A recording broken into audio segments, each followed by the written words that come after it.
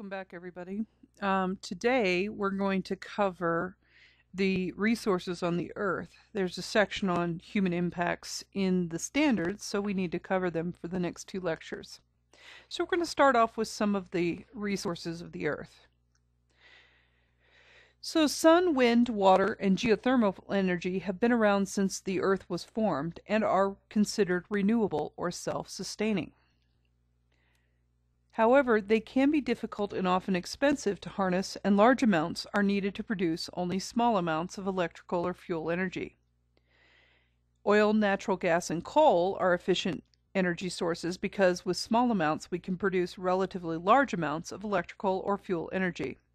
They are non-renewable energy sources, which means that once it's used up, it can't be replaced. Pollution is also created when oil and coal are used for energy. Fossil fuels are the major type of non-renewable resource. Fossil fuels or mineral fuels are fossil source fuels. That means that it's hydrocarbons found within the top layer of the Earth's crust. It's generally accepted that they formed from the fossilized remains of dead plants and animals by exposure to heat and pressure in the Earth's crust over hundreds of millions of years. This is known as the biogenic theory and was first introduced by Mikhail Lomonosov in 1757.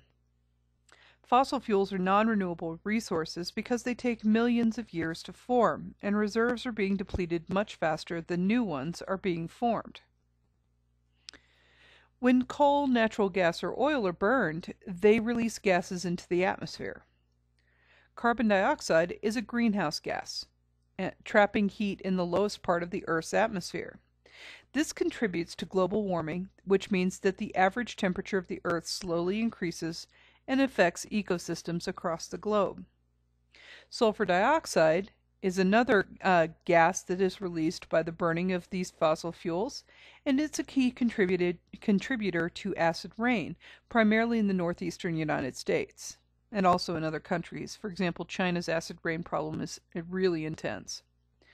Nitrogen oxides contribute to acid rain and smog, as well as health issues such as lung inflammation, immune system changes, and eye irritation. There are three major forms of fossil fuels. All three were formed many hundreds of millions of years ago, before the time of the dinosaurs. Hence the name fossil fuels. The age they were formed is called the Carboniferous period. It was part of the Paleozoic era.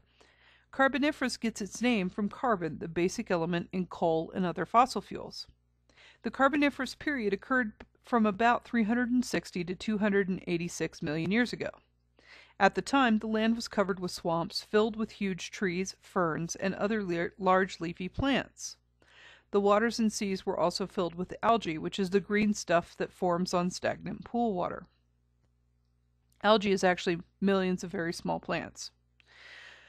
All fossil fuels, whether solid, liquid, or gas, are the result of organic material being covered by successive layers of sediment over the course of millions of years. Some deposits of coal can be found during the time of the dinosaurs. For example, thin carbon layers can be found during the late Cretaceous period, which was 65 million years ago, the time of Tyrannosaurus rex. But the main deposits of fossil fuels are from the Carboniferous period. Fossil fuels supply over 80% of the world's energy needs. Coal is derived from the accumulation of partially decayed land plants.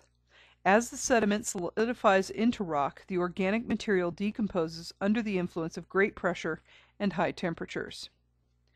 Coal is an abundant fossil resource that consists mostly of carbon. The energy content, which is measured in BTUs per pound, ranges from 5,000 to 15,000 depending on the type of coal. Coal reserves are located all over the world. Electric utilities consume about 87% of the total coal produced. In the United States, coal is used to generate more than half of all of the electricity produced. It's also used as a basic energy source in many industries and as a heating fuel. The U.S. is one of the top exporters of coal in the world. Most exported U.S. coal goes to Western Europe, Canada, and Japan. Coal is recovered from the earth by surface mining or deep mining. Surface mining, which is also called strip mining, is less expensive and usually occurs on flat land. Deep mining requires digging shafts and tunnels to get to the coal seams. Automation of deep mining has helped to counter its safety and health hazards. However, coal mining has killed many, many, many people every year around the world. Coal can be gasified to form a synthetic fuel similar to natural gas. It can also be liquefied to make a synthetic crude oil. To date, it has not been economical to make synthetic fuels from coal on a large scale.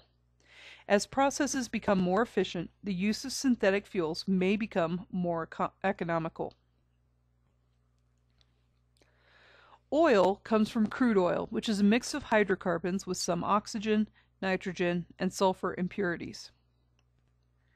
1 barrel of oil, which is 42 US gallons, can provide about 6 million British thermal units, or BTUs. Crude oil reserves are found all over the world, but the Middle East alone has about 63% of the known reserves. Of the oil consumed in the United States, most is used in transportation, and much of the rest goes to industrial, commercial, and residential uses.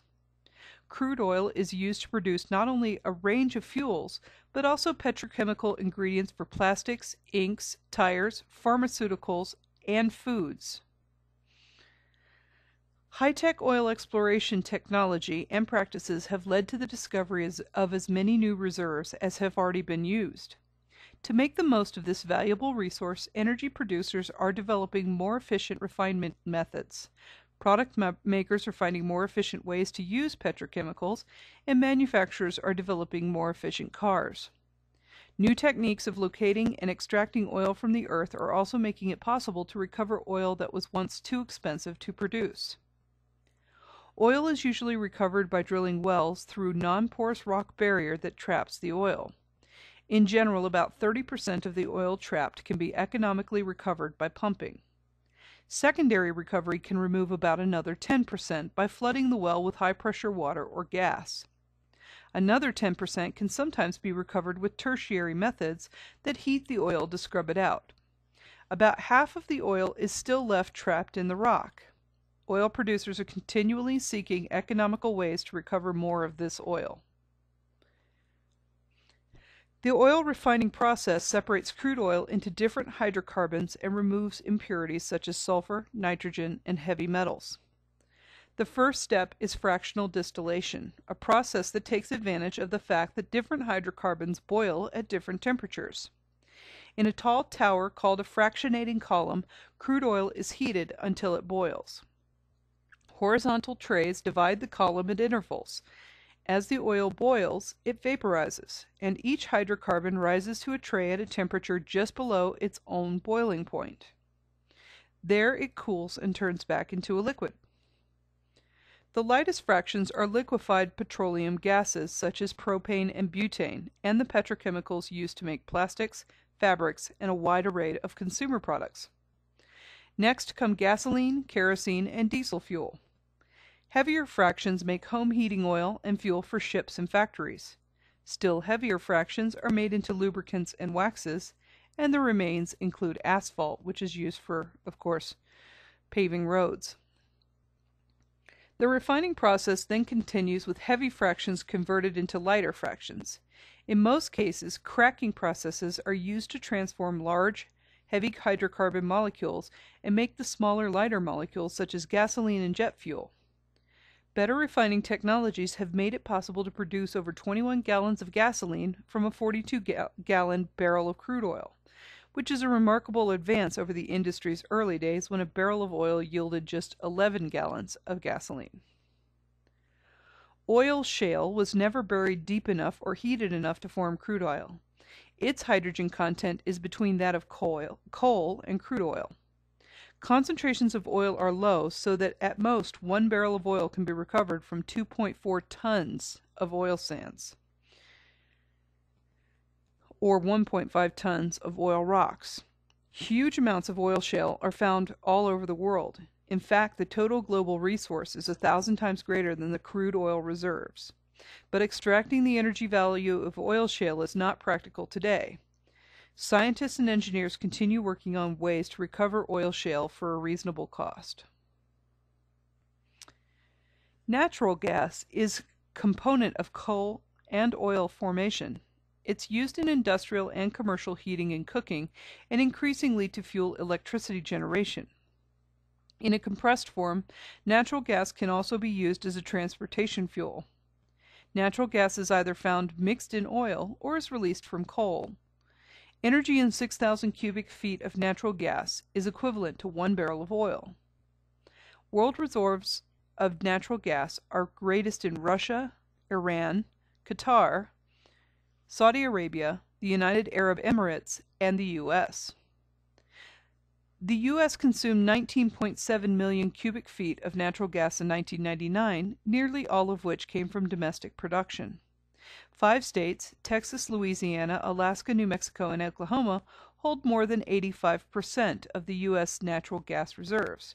However, new reserves since '99 have been found in Wyoming, and it has created a major industry in Wyoming and North Dakota. Wells for natural gas are drilled in underground reservoirs of porous rock. When it's removed from a reservoir, natural gas can either be pumped to the processing station for removal of liquid hydrocarbons, sulfur, carbon dioxide, and other components, or it can be stored in large caverns underground until it is needed. Pipelines are the main method of transporting natural gas. It can also be liquefied and shipped overseas, but this process is complex and expensive. Electrical generation by natural gas has been improved by the development of combined cycle systems. These systems put together a natural gas-fueled combination turbine with a heat recovery steam generator and a steam turbine to produce electricity in 2 ways rather than just one. The result is that roughly 60% of the heat from the natural gas is harnessed to make electricity, creating a more energy-efficient system. The United States uses about 20.8 million barrels of oil every day. Fossil fuels account for nearly 80% of our country's energy, and coal is used to produce almost 60% of our nation's electrical power and accounts for 22% of our overall energy consumption. Natural gas, a third form of fossil fuel, accounts for roughly 23% of the United States energy budget. It takes the equivalent of 7 gallons of gasoline per day for every man, woman, and child to keep this country running at its current pace. The U.S. is home to 4% of the world's population, yet consumes 26% of the world's energy. Fossil fuels, coal, oil, and natural gas currently provide more than 85% of all of the energy consumed in the United States, nearly 2/3 of our electricity, and virtually all of our transportation fuels. Moreover, it is likely that the nation's reliance on fossil fuels to power an expanding economy will actually increase over at least the next 2 decades, even with the aggressive development and deployment of new renewable and nuclear energy technologies. Developing Asia and South America are expected to have the most rapid growth rates in energy demand over the next 2 decades. In both regions, total energy demand is expected to grow by about 4% per year between 1999 and 2020. So let's take a look at what burning all of this energy actually does. Natural gas is projected to be the fastest growing primary energy source worldwide, maintaining growth of 3.2% annually during the 1999-2020 period, more than twice as high as the rate for coal. Natural gas consumption is projected to rise from 84 trillion cubic feet in '99 to 162 trillion cubic feet in 2020, primarily for electricity generation. Gas is increasingly seen as the desired alternative for electric power, given the efficiency of combined cycle gas turbines relative to coal and oil-fired generation, and because it burns more cleanly than either coal or oil, making it a more attractive choice for countries interested in reducing greenhouse gas emissions. Coal use worldwide is projected to increase by 1.7 billion short tons, or 36%, during the same period. Substantial declines in coal use are projected for Western Europe and the EU countries where natural gas is increasingly being used to replace coal, to fuel new growth in electric power generation, and for other industrial and building sector uses. In the developing world, however, even larger increases in coal use are expected. The largest increases are projected for China and India, where coal supplies are plentiful. Together, these two countries account for more than 90% of the projected rise in coal use in the developing world over. Carbon dioxide emissions are expected to rise to 7.8 billion metric tons of carbon equivalent in 2010 and to 9.8 billion metric tons by 2020. Much of the increase is expected in the developing countries, where emerging economies are expected to produce the largest increases in energy consumption, and carbon dioxide emissions are projected to grow by an average of 3.7% per year. Developing countries alone account for 81% of the projected increment in world carbon emissions. Oil consumption is also projected to account for the largest increment in worldwide carbon dioxide emissions. In 2020, emissions related to oil use are projected to be 1.9 billion metric tons of carbon equivalent, higher than the 1990 levels. The earliest known use of coal was in China. Coal from the Fushan mine in northeastern China may have been used to smelt copper as early as 3,000 years ago. Oil has been used for more than 5,000 to 6,000 years, and the ancient Sumerians, Assyrians, and Babylonians used crude oil and asphalt, or pitch, collected from large seeps at Tutul, which is modern-day Hit, on the Euphrates River. A seep is a place in the ground where the oil leaks up from below the ground, and the ancient Egyptians used liquid oil as a medicine for wounds, and oil has been used in lamps to provide light. Sometime between 6,000 and 2,000 years before the Common Era, the first discoveries of natural gas seeps were made in Iran. Many early writers described the natural petroleum seeps in the Middle East, especially in the Baku region of what is now Azerbaijan. The gas seeps, probably first ignited by lightning, provided the fuel for the eternal fires of the fire-worshipping religions of the ancient Persians. Nuclear energy is in the nucleus or core of an atom. Atoms are tiny particles that make up every object in the universe, and there is enormous energy in the bonds that hold atoms together. Nuclear energy can be used to make electricity, but first the energy must be released. It can be released from atoms in two ways, either fusion or fission. In nuclear fusion, energy is released when atoms are combined or fused together to form a larger atom, and this is exactly how the sun produces its energy. In nuclear fission, atoms are split apart to form smaller atoms, releasing this energy. Nuclear power plants use nuclear fission to produce electricity. However, in France, they have just started piloting a nuclear fusion reactor. Nuclear power plants are extremely clean and efficient to operate. However, nuclear power plants have some major environmental risks. They produce radioactive gases, and these gases are to be contained in the operation of the plant. If the gases are released into the air, major health risks can occur. They also use uranium as a fuel to produce power, and the mining and handling of uranium is very risky, and radiation leaks can occur. The third concern for nuclear power is the permanent storage of spent radioactive fuel. This fuel is toxic for centuries, and handling and disposing is an ongoing environmental issue. When a nuclear power plant goes down, it goes down spectacularly and worries a lot of people. Chernobyl in 1986 was a big one, but more recently the Fukushima plant in Japan that went down caused a lot of major problems and cleared out areas of Japan that people will never live in again. These are concerns with nuclear energy. However, nuclear energy is the single only fuel that can be used that will drop carbon dioxide emissions significantly enough to begin a cooling trend for the planet.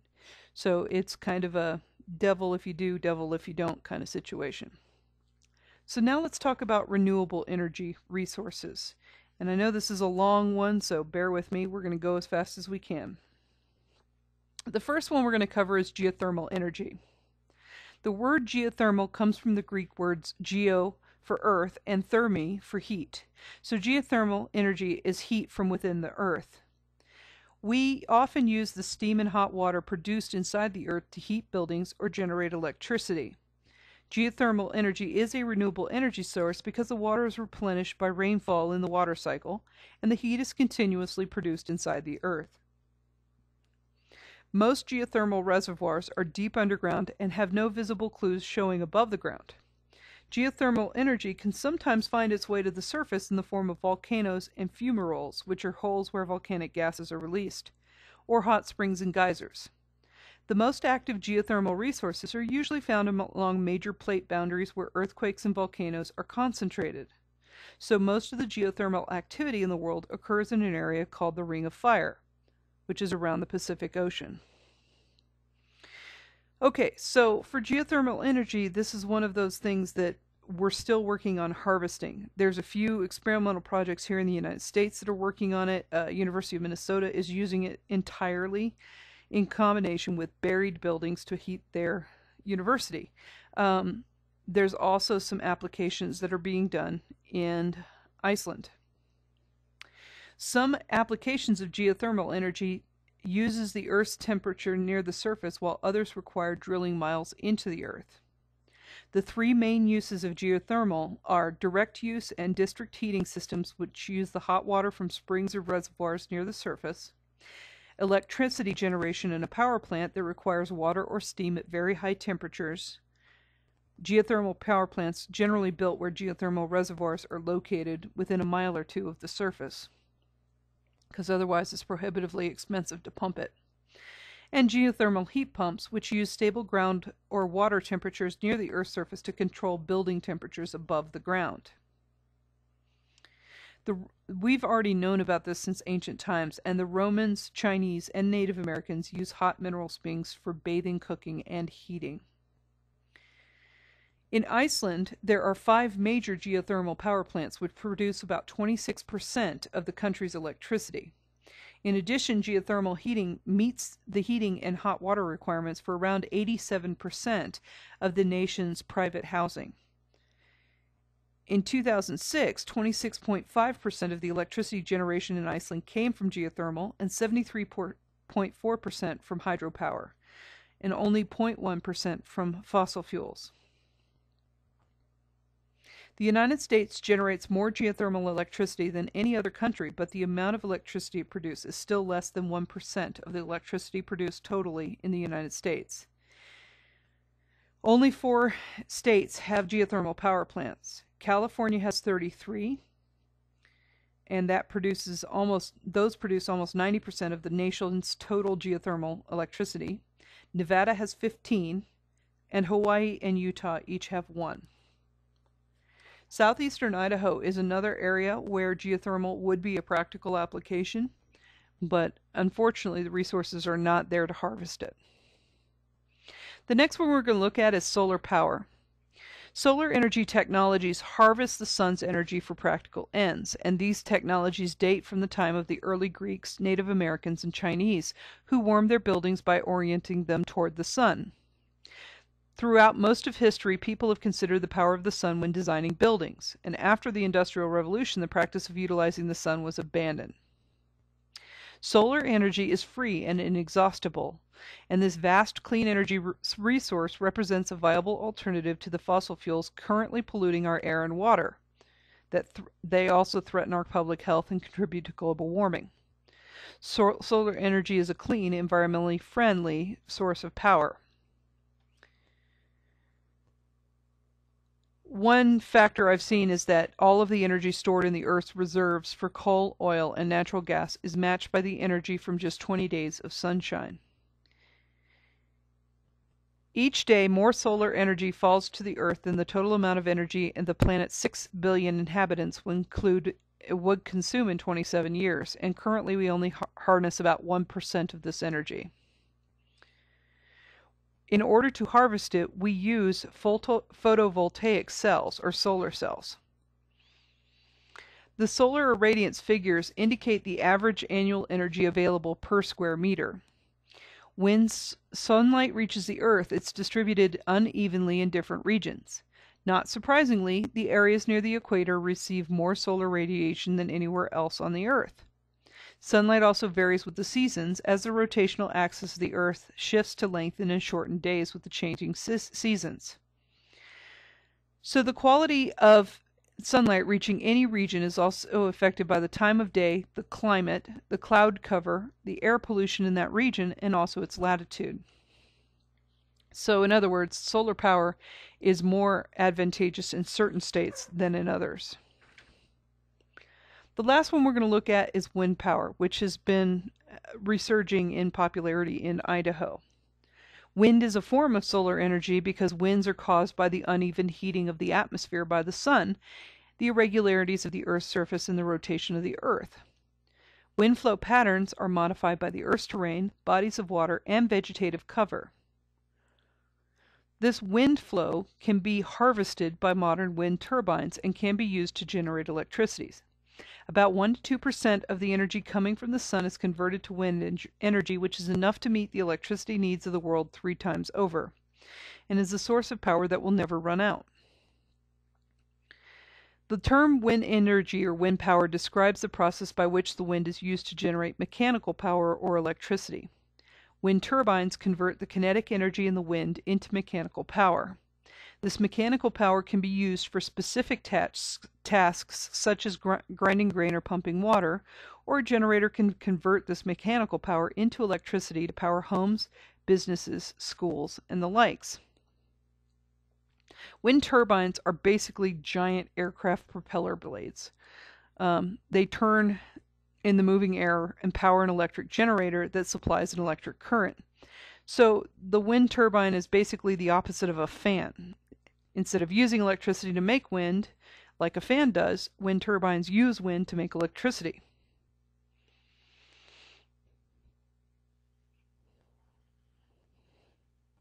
Wind energy is a free, renewable resource, so no matter how much is used today, there will still be the same supply in the future. It's also a source of clean, non-polluting electricity, unlike conventional power plants. Wind plants emit no air pollutants or greenhouse gases. According to the U.S. Department of Energy, in 1990, California's wind power plants offset the emissions of more than 2.5 billion pounds of carbon dioxide and 15 million pounds of other pollutants that would have otherwise been produced. It would take a forest of 90 million to 175 million trees to produce the same air quality. Even though the cost of the wind power has decreased dramatically in the past 10 years, the technology requires a higher initial investment than fossil fuel generators. Roughly 80% of the cost is the machinery, with the balance being site preparation and installation. If wind generating systems are compared with fossil fuel systems on a life cycle cost basis, counting the fuel and operating expenses for the life of the generator, however, wind costs are much more competitive with other generating technology because there is no fuel to purchase and minimal operating expenses.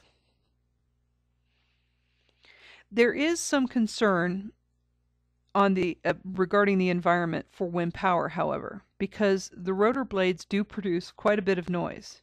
There's also some aesthetic problems, in other words, it's ugly. And there's also some birds and bat mortality by flying into the rotors. Most of these problems have been resolved or greatly reduced by technological development. However, the major challenge to using wind as a source of power is that it is intermittent and does not always blow when the electricity is needed. So most people use more electricity at night, for example, or when it's hot, or when it's really cold. Well, during those times, the wind ain't blowing. So you have to use batteries in order to harness and meet the timing of the electricity demands. Also, good wind sites are often located in remote locations which are far from the areas of electric power demand, such as the cities. So you have to get a way to get that electricity to where it's needed. All renewable energy, except for tidal and geothermal power, and even the energy in fossil fuels, ultimately comes from the sun. The sun radiates 1 trillion kilowatt hours of energy to the Earth per hour. So the Earth receives 10 to the 18th power of watts of power. And about 1 to 2% of the energy coming from the sun is converted into wind energy. That's about 50 to 100 times more than the energy converted into biomass by all of the plants on the planet. So, what we're dealing with right now with wind power, which seems to be one of the key technologies we're going to focus on, especially in this state, is that we have to work on the batteries and the systems to get the electricity to where the demand is. So that's one of those things that has not yet been resolved here in the state of Idaho. Okay, ladies and gentlemen, that is it. So I know this was a long one, and I apologize. It's not really a soapboxy one. The next one is, but it'll be a lot shorter, I promise. Okay, you have a great day.